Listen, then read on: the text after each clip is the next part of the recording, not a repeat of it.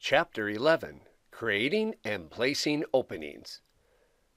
At this point in the walkthrough, you should have created north wall and placed it on the floor plan image. We are now going to create and place openings in this wall. Once you are on the Place Wall screen, proceed to the SP icon at the top of your screen. Click on this icon. You are now on the Schedule Placement screen, Screen SP. This screen will list all the openings in the wall takeoff that you are working on. Only the one wall name should be listed at this time, because you have not entered any openings yet. Note: now would be a good time to pause the walkthrough and bring up the Help screen by pressing F1.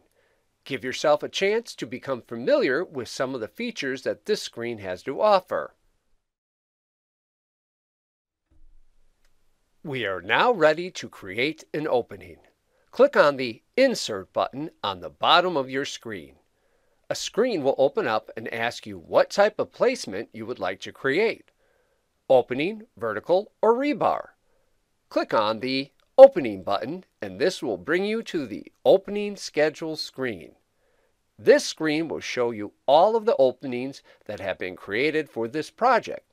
It will display the basic information of those openings such as description, length, height, elevation, and shape. Click on the Insert tab located at the bottom of Screen OS. This will now take you to the Update Opening Schedule screen, Screen UOS. Screen UOS is where you will enter all of the pertinent information for an opening, such as dimension and height. The cursor should be flashing on the description field at the top of the UOS screen. Enter Exterior Door as your description. Press the Tab key and the cursor will move to the Schedule Description field. You can fill this field with the information right off of your blueprint. For our purposes, enter EXTDR in the field. You will see later on in the program how having something entered here can be very useful. Now, tab down to the Length field and enter the length of 3 feet.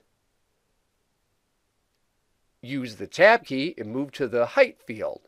Enter 7 feet 4 inches. The last field that must be entered for every opening is the elevation. Hit the Tab key one more time and it will bring you to the Elevation field. The correct elevation is very important for an accurate takeoff. If the wall has special pieces, odd courses, or banding material that intersects with an opening, the program will deduct those materials from the takeoff for you. Set the elevation for this door to 0. The program will now deduct the flashing as well as the other materials from the base of this opening. You should also take note of the Shape field on the right. There are options for rectangular, arched, and circular. Now, we are going to put some flashing at the top of the door. On the lower left side of the screen is the entry field for Top Flashing. Click on the down arrow to the right of the empty field. This will bring you back to the Project Materials screen. Double-click on the flashing material. You should now return to the Update Opening Schedule, Screen UOS, and the top flashing field should no longer be blank. The flashing is now in this field. The flashing is going to extend 8 inches on both sides of the opening because the default setting for the bearing is 8 inches. This bearing can be set to any length that you choose.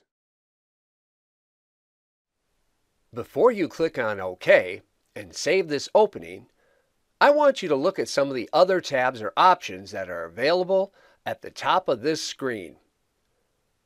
These tabs will allow you to enter the materials that would go around or in an opening. The first one is Openings, which you are currently working on, and is followed by Sills and Caulking, and then Jam Materials Override. Next is Panel/Pilaster. Panels are nothing more than openings with material filling them, and pilasters are panels that are projected from the wall. This is followed by Frame/Jam Rebar and then Adjustments. Adjustments is the catch-all for design elements that may be unique to a project or have not been written into the software as of yet.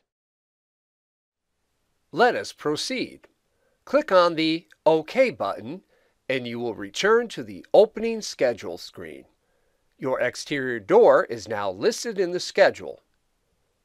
Now, let's make some changes to this door. Add a little detail.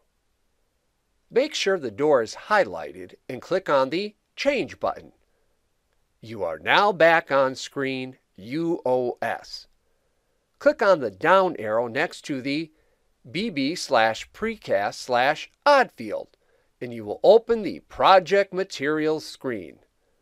Select the medium weight bond beam by double-clicking on it, and you return to UOS with the bond beam now in the field. There is a bond beam bearing field to the right, which has a default of 8 inches. Click on the down arrow next to the grout field and select the 3000 psi grout. Next, click on the down arrow next to the rebar field and select the number 4 bond beam rebar. When back on UOS, you can see that there is a field to the right of the rebar field that will allow you to enter the quantity of rebar. Now click on the Jam Materials Override tab so that you can enter some jam pieces. Once open, make sure the Override button is selected and the jam material fields will open up. Click on the down arrow to the right of the first course left field under Regular Inside. This once again opens up Project Materials. You will need to mark a new material from the standard material database. Mark the 8-inch medium weight CMU bullnose and click on Copy Mark Materials. You will now have the bullnose listed on Project Materials. Double-click on the MW bullnose to select it for your jam. You will return to UOS and see the bullnose listed in the first course jam field. The second course is next. Click on the down arrow to the right of the second course left field. A half bullnose is going to go in this field. You are going to copy and change a material for this one. Highlight the bullnose and do a right click and select Insert. Click on Copy Material when the Update Project Materials screen opens. You have now created a new material that at this time is identical to the original. This new material now needs a new material ID to distinguish it from the original material. Simply add a new character such as an H for half to the end of the material ID. Now, find the length field and change it from 16 inches to 8 inches. Don't forget, when creating a new material, you would also need to enter a new price and lay rate. Now, click on the OK button to save this new material. You will now see it listed in your project materials.